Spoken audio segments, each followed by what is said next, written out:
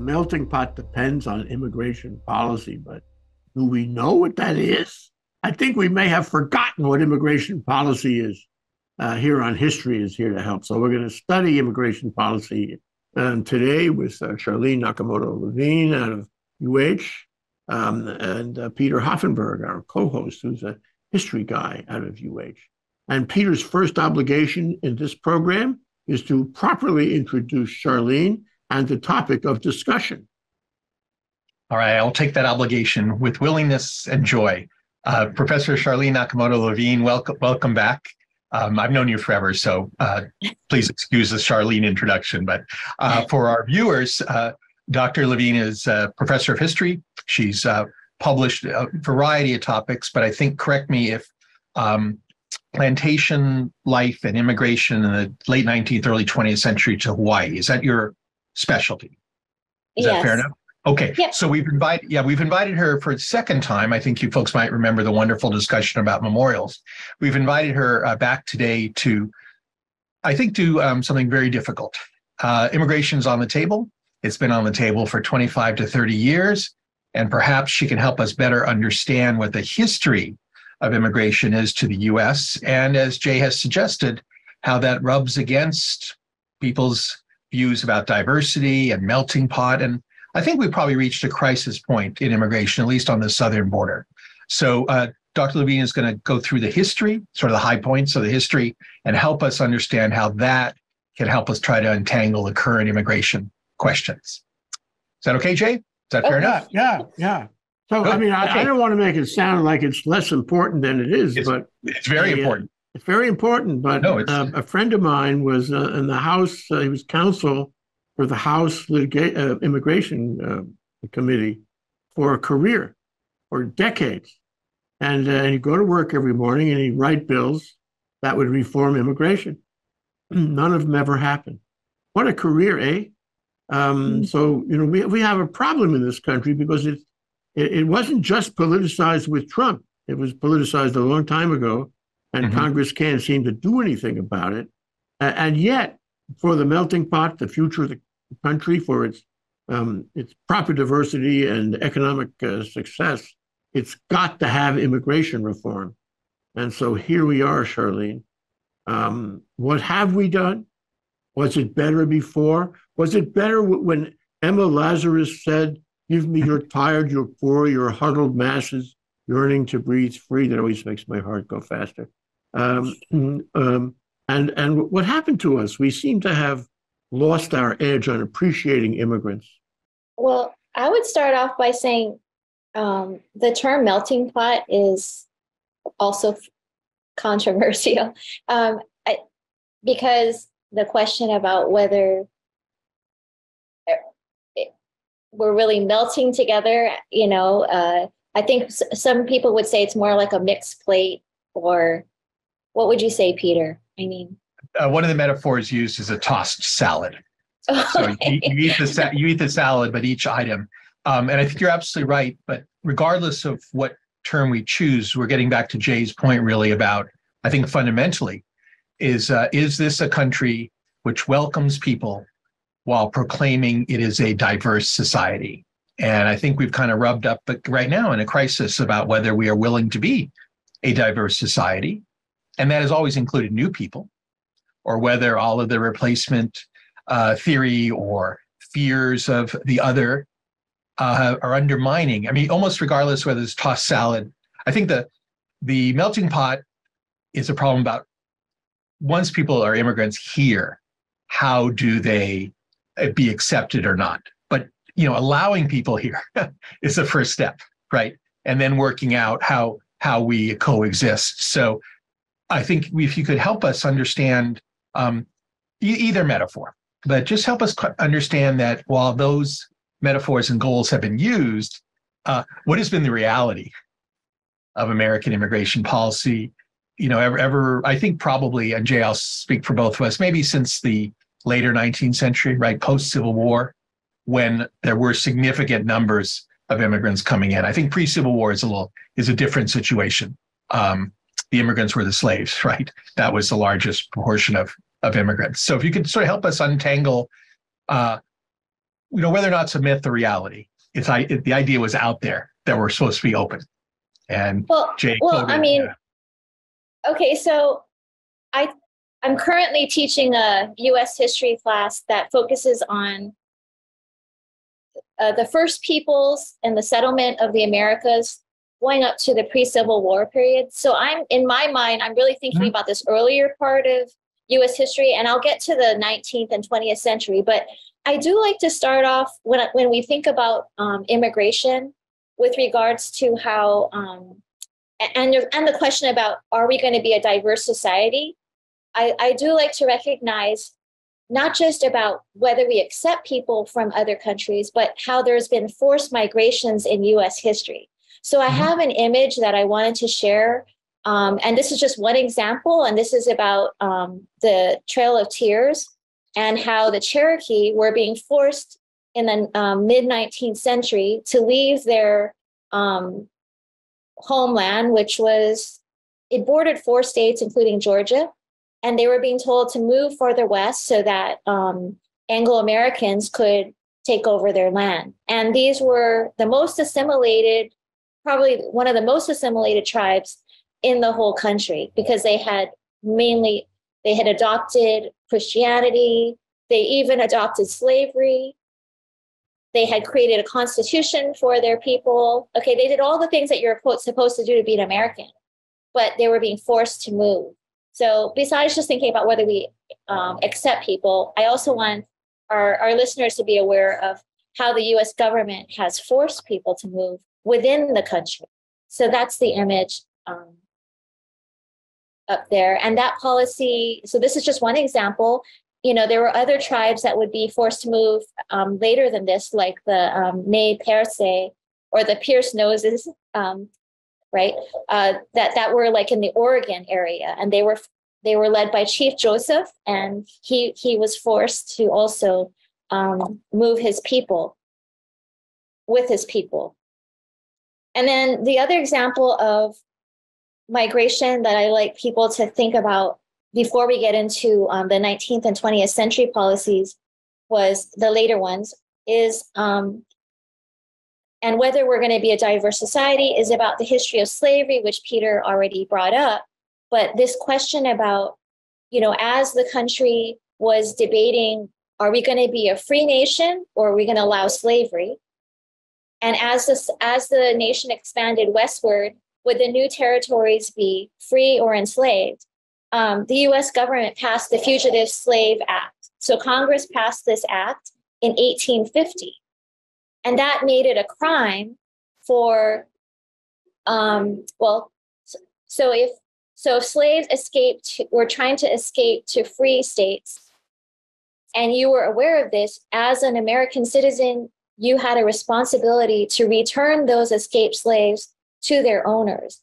And if you didn't make any effort to do that, and if instead you aided them in any way, then you could be sent to jail. I think it was for 6 months in jail and $1,000 fine. This is in 1850. So this kind of relates, I think, today to, so we have abolitionists who are outraged by this act because they thought it was forcing them to act against their conscience, opposed to slavery, and, to return the slaves to their owners, mainly in the southern states. But today we have laws about along the southern border that if you aid people who are refugees or people who are seeking, who are needing help along the border, if you pick them up and you render aid, that's a crime. You're supposed to just call the authorities and have them take the people. But we all know that the facilities to manage refugees and immigrants at the southern border are inadequate right now. It seems to me that the slavery issue is an essential one because of the abolitionists, including Lincoln's argument that freed slaves should be returned to Africa. I think already in this discussion, right, is a question of whether abolition will mean equality, which it certainly did not, or whether absolute abolition would even mean allowing and encouraging African Americans to live in the country. So I think you've hit on a very important point that even the debate about, and Lincoln was among the advocates at one point, and Marcus Garvey, of course, will lead this in the 20s, the Return to Africa movement, and since Liberia was there. So that's an interesting issue that I think you brought up maybe inadvertently, but really essential to our argument. And your argument about the vigilantism is precisely what the state of Texas is doing. So if you aid and abet an abortion, right, you're fined and put in jail. And historians have pointed out that that's really replicating the Fugitive Slave Act. Right. So if you, for example, flee the state and get an abortion elsewhere, or you're a doctor who helps a patient flee, it's really mirrored on the Fugitive Slave Act. Yeah. And ironically, Governor Newsom is going to try to do the same thing in California for gun ownership. So he's inverted it. And you're allowed to turn in your neighbor who has a gun and get a reward for turning in your neighbor who has a gun. So it's a little bit the genie out of the bottle. So how do you think, that's very, very helpful about the pre-Civil War. How do you think as a historian, those help set the questions and template when the nature of immigrants tended to change? So more Southern and Eastern Europeans, for example, Chinese with the railways, et cetera. Could you tell us a little bit about what the policies were in the later 19th, early 20th, and how you think they might have been influenced by what you just very helpfully described? Okay, so up until 1880, most immigration was European and but not Southern, right? Mm-hmm. Or Eastern as European, as you said. So, so then there was concerns about, opposition to this kind of how the United States was changing, and so that's what led to some of the first immigration restrictions. And so I have an image. So yeah, there's this one that shows fear of the Irish Catholic, right? And then the Chinese who were being brought in, who were drawn to the gold rush, were also being recruited to work on the railroad across the continent. So this leads to the first Exclusion Act that targets a particular race in 1875. It's also known as the Page Act, but it made it a felony to import Asian forced laborers and also people who are prostitutes. But that becomes a way to say Chinese women can't come in because they're presumed to be prostitutes at the time. And then, over time, and so, since we're in Hawaii, I would say, Hawaii doesn't become part of the U.S. until annexation, right? 1898, 1900, we become a territory. And at that time, then Hawaii became subject to all the U.S. laws regarding immigration. So then the anti-Chinese immigration laws applied to Hawaii, which forced the sugar planters to have to go look for a new source of labor. They not only were the Chinese trying to leave the plantation, but the U.S. laws said you couldn't bring in new Chinese labor. So that's what compelled the planters to go look for Japanese, Koreans, Okinawans, right, and Filipinos, etc. But over the course of the early 1900s, then new laws are passed to also bar those kinds of groups. And in 1924, we have the Immigration Act, which makes permanent restrictions that had been started a few years earlier. And the Immigration Act of 1924 now limits the amount of Southern and Eastern European immigrants. So this image is about that here. This is now setting a quota system, and the quotas are so low for Asia, Africa, the Middle East, Southern and Eastern Europe that it basically is not really allowing much immigration at all. And this is, again, to sort of keep America you know, with the dominant culture of being, you know, Western European Protestant. Yeah. So, Peter, do you have anything you want to add as a European historian? That you just read in the 1924 Act are clearly racist. Clearly and totally inexcusably racist. Right. It's modeled on divide things up that way. Sure. Now you're saying that this country needs to be built on certain races and not others.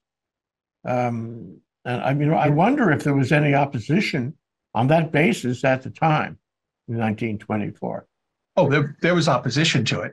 Yeah. But you would have to say that the political weight was entirely behind it.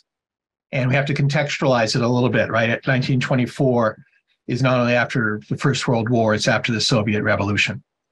So as part of the Palmer raids and the Red Scare, that very easily moved into a racial scare. I mean, one of the characteristics of U.S. history is really to have the two combined, a political and racial scare. You don't disconnect them. So in the late 19th century, antagonism towards the Eastern and Southern Europeans was reinforced by the notion that Southern and Eastern Europeans were revolutionary, Republican with a little r, politically dangerous. Then you have to add what I think the viewers know is the social Darwinist view, that these people were thought of as inferior, quote unquote. And being inferior, they would weaken or dilute the American corporate blood. And we have that today as well, right? All these things combine, their political fears, racial fears, and then pseudo-scientific biological fears. Before we got together, you mentioned the displacement theory. And I think you can see the displacement theory repeatedly. So Northern European Protestants fear the unrest and the rebellious nature, plus their displacement by Irish Catholics. Irish Catholics flood over in their minds with the famine. And so they're not just going to be political worry, right? But you reinforce the Catholic Protestant tension. Late 19th century, Asian laborers, Southeast and Eastern Europeans are going to displace. One of the uglier sides of this is that most late 19th century labor unions across the Anglo-speaking world supported these restrictions. So unions in Australia, unions in South Africa, unions in the US supported these restrictions because part of the argument was the owners and the state would bring in workers, right? The more workers, the less the bargaining power of the unions. Well, now that interacted with the last entry is the one that everybody dumps on, including the next to last entry. Particularly if there's a particular labor niche, right? So in the southern border, most Anglos in America would not be farm workers. It's a horrendous life. Okay. So you see a slightly different relationship. In the late 19th, early 20th century, it was about factory jobs, right? Immigrants would come and they would replace Anglos in the steel mills, for example. And that was a major issue in organizing in places like the coal mines, because the owners would bring in non-Anglo workers to try to break the union. And the union situation was they often had to go with those restrictions. Now, I don't want to paint a broad, I don't want people to leave here saying, every worker, right? But we're talking about the official positions of unions. Supported. Gosh, it's really sad because by that time in the early 20th century, it should have been clear that this country was better off with immigrants, that immigrants would be the labor force, immigrants would be the creatives, immigrants would work hard and try to be good citizens. And there was already an experience of 50 years or so, including my family in 1905, to demonstrate that. And yet, with all of that knowledge, all of that data, so to speak, by 1924, we're trying to shut it down. The people who must have been paranoid. And the question I put to you, Sharleen, is the U.S. is exceptional. Anybody uses that word, it makes my hair stand on end.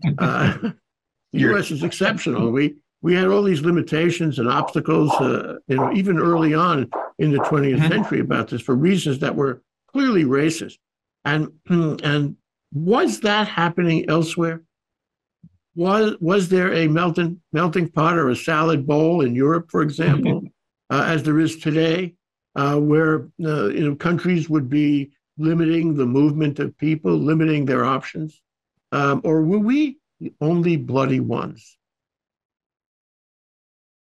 Well, the 1924 American legislation is modeled on the first national piece of legislation in Australia. Australia became a Commonwealth in 1901, and the first piece of legislation is racial restriction.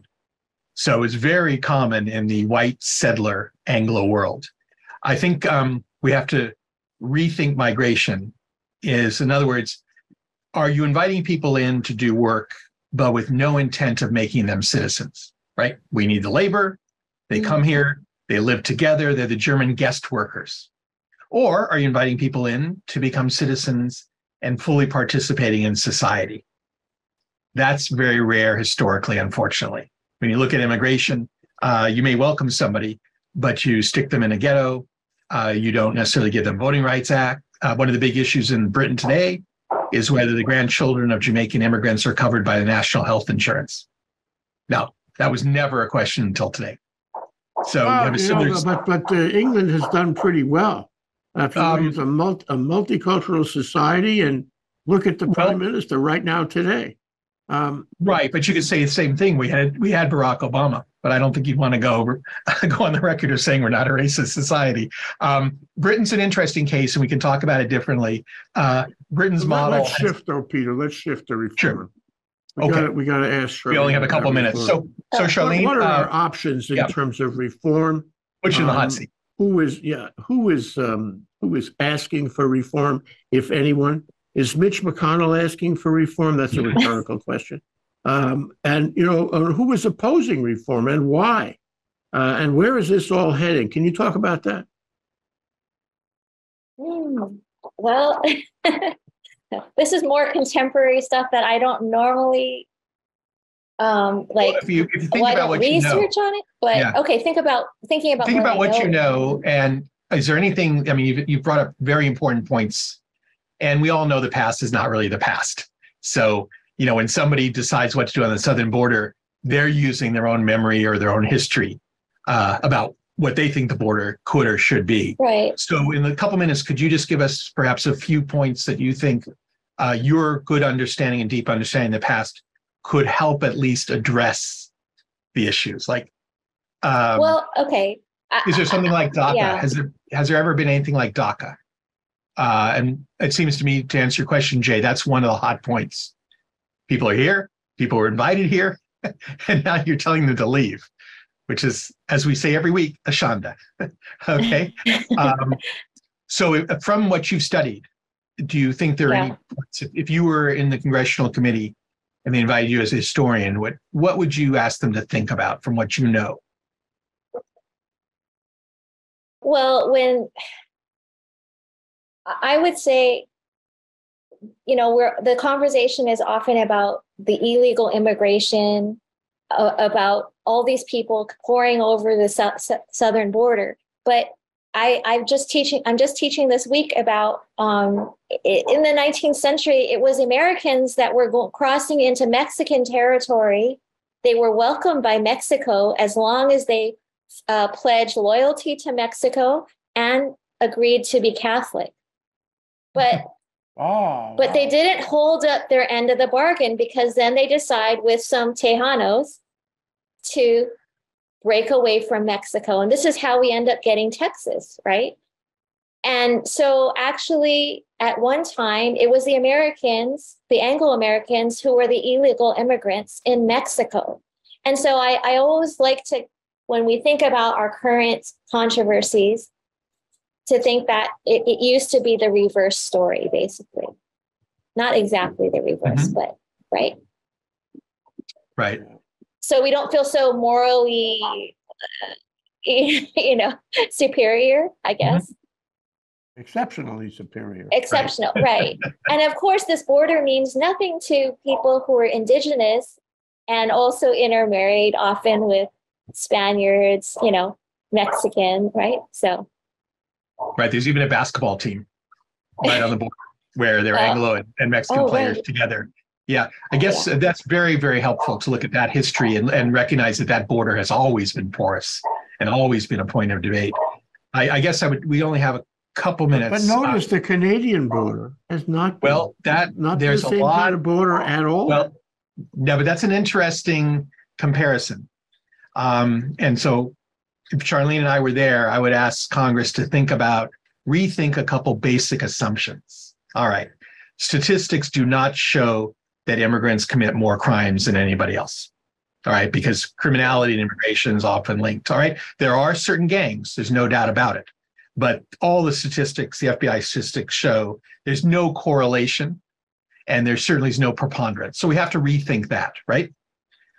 Secondly, we have to rethink the relationship between the Canadian and Mexican border. There are lots of drugs that go back and forth between Canada and the US. There's lots of illegal immigration.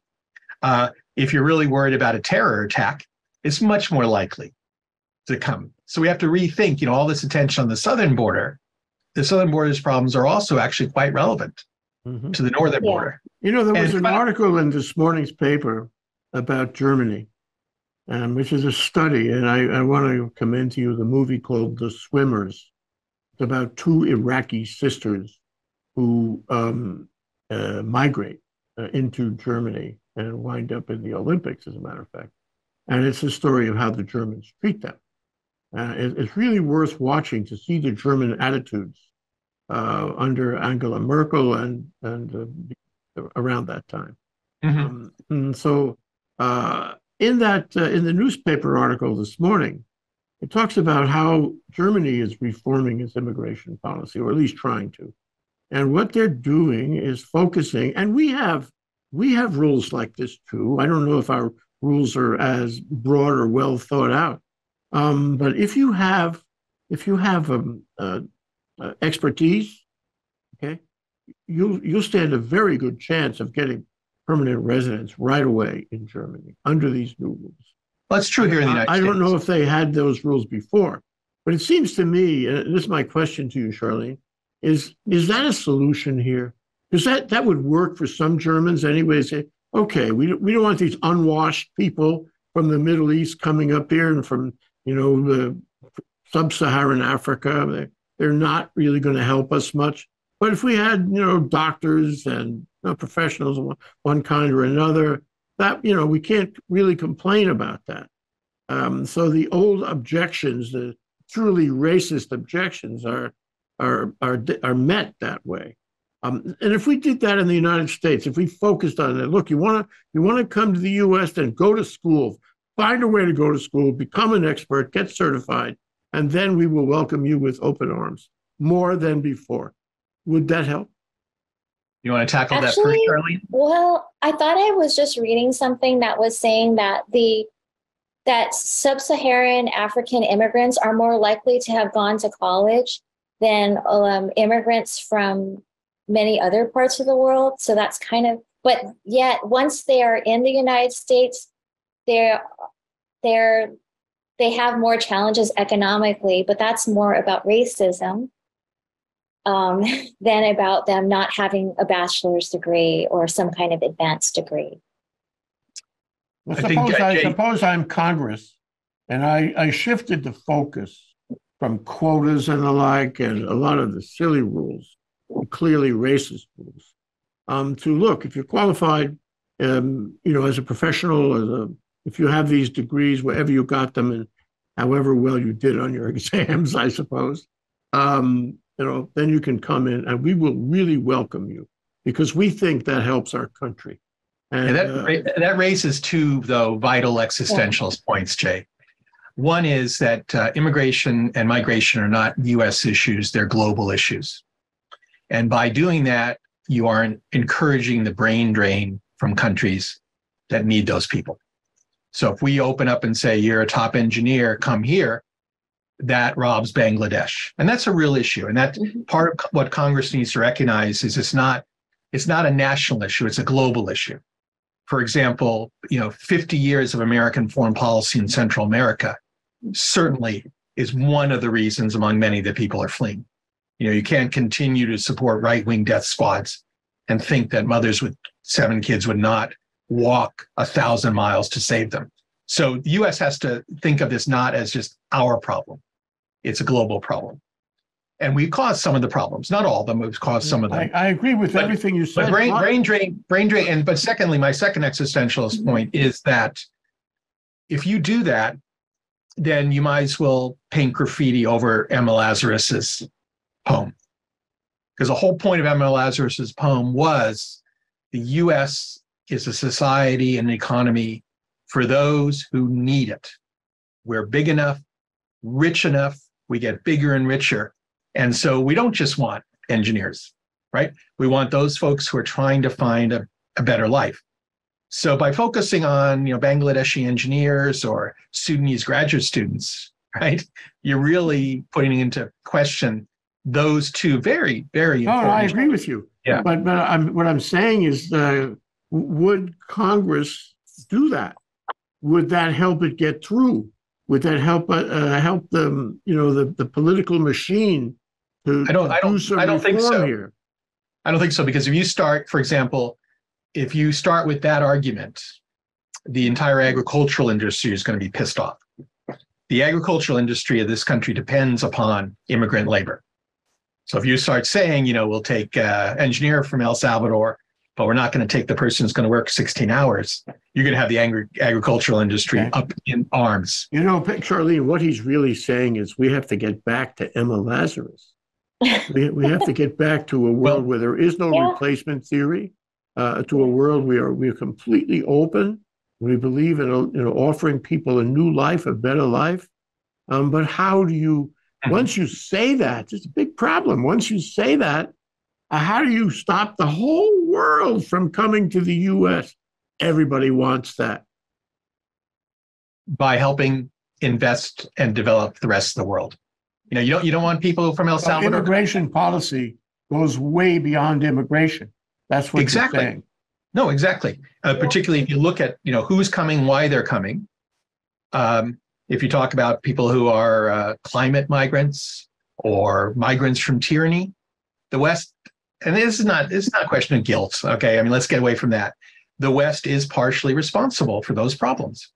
And even if the West doesn't feel it's responsible, the West is hurting because of those problems. Right. Let me make a call to the Secretary General of the United Nations and tell him to get on the stick already. That's the problem. And how do you get the world to agree on this? It's a global problem. I totally agree. It is. And So it's a national problem. It's way beyond immigration. So sorry, Sharleen, but it's way beyond immigration.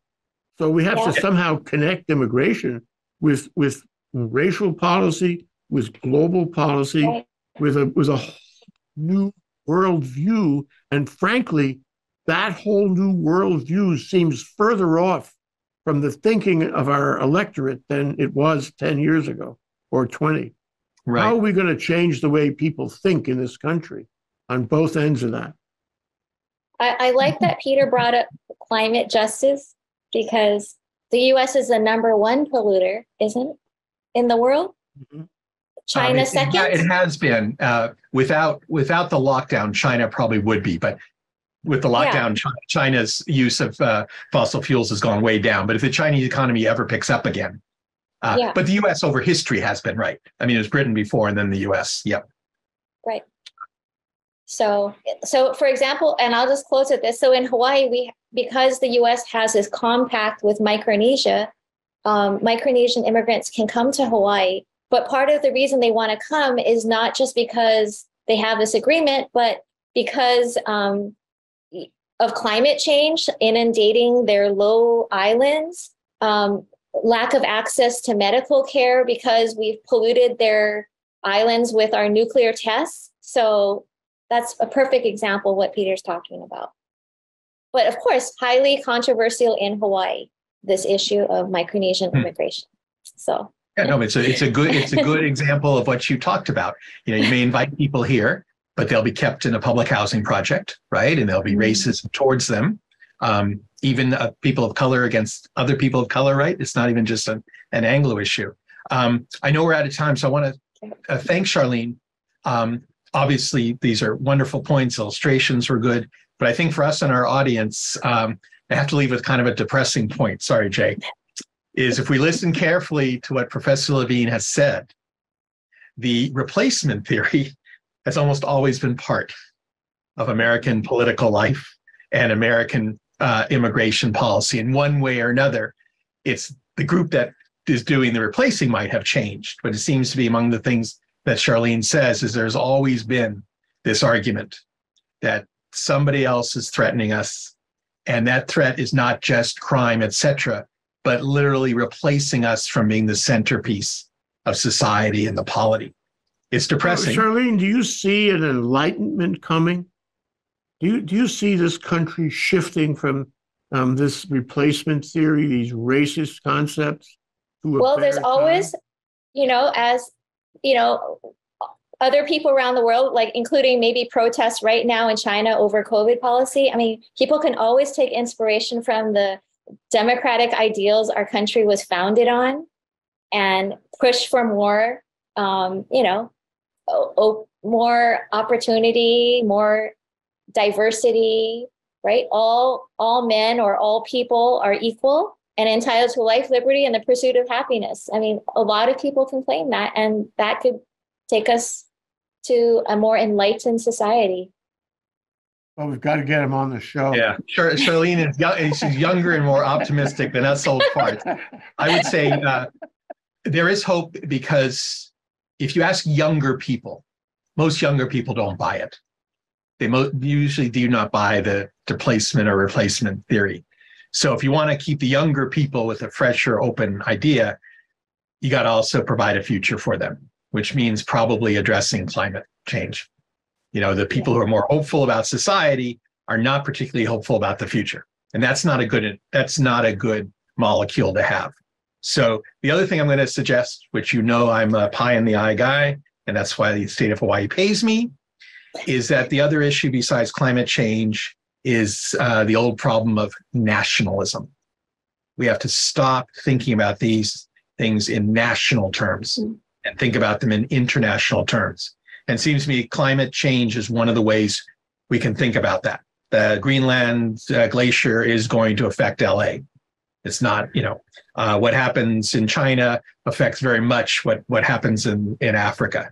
So I think, if we can provide an economic future for the young by addressing climate change and using climate. I mean, you asked, this is why you asked me to come on, right? This is why the university gives me its exorbitant salary. All right. Yeah, that's part of that. Pay you the big bucks, okay, Peter. Yeah. Thank you very much. And I think that people have to go beyond internationalism and think about globalism. I mean, internationalism built into it, right, is these two countries are going to, be at each other's fists, but eventually resolve a problem, and instead really think in global terms. Climate change, it has erased borders. They really have no meaning, right? It's like acid rain in Canada. We did acid rain, spread across to Canada. The border didn't matter, right? And I think that's the young people also through social media are much more global than we ever were. So what I get out of this is that immigration reform is really one part of a much larger issue. It's an issue about making people stop being self-interested, stop feeling they're all exceptional, making them altruistic on a global basis, making them care about their neighbor and care about their neighboring country. We got a long way to go, but I think all those things are connected. And maybe, Sharleen, young people getting into office, young people who believe in diversity, who believe in justice, can do that as long as they get into office in great numbers. So I'm with you, Peter. I'm with you, Sharleen. Oh my God, a glimmer of hope. We got our work cut out. No, this show is always supposed to end on a downer. We're not supposed to have glimmers of hope. Yeah. Yes, no, and maybe the U.S. The U.S. needs to be humble because there's other countries like China rising. So we might, We did see a little step left. We did see a little step last week, in which the U.S. Did agree to provide for the fund that will go to countries where there have been catastrophes based on climate change. Now, even though it's a little step, right, it's an admission publicly that there is such a thing as climate change, right? And there's an admission that climate change can victimize people who are not responsible for climate change. So that's a pretty important little step. Now, it's not going to be a whole lot of money, and with the economy the way it is, but I think that's, if we want to end on a practical, hopeful note. I want to add one more point before we go. Is we've always been the city on the hill. We've always had moral suasion, however our frailties. And if we did become visionary and enlightened in this way, other countries, even countries that have maybe other agendas, the people in those countries would follow us. We still have the possibility of being a global leader. Thank you so much, Sharleen. Sharleen Nakamoto Levine, and of course, my co-host, Peter Hoffenberg, for a great discussion. I really appreciate it. Aloha. Aloha. Thank you. Bye.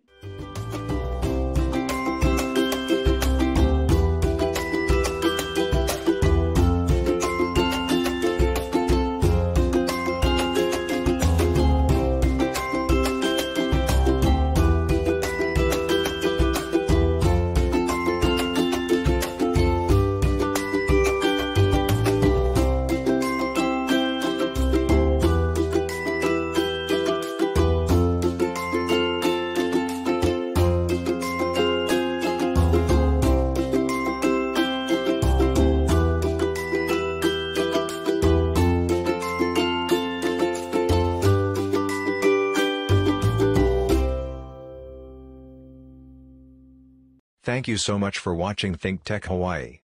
If you like what we do, please like us and click the subscribe button on YouTube and the follow button on Vimeo. You can also follow us on Facebook, Instagram, and LinkedIn, and donate to us at thinktechhawaii.com.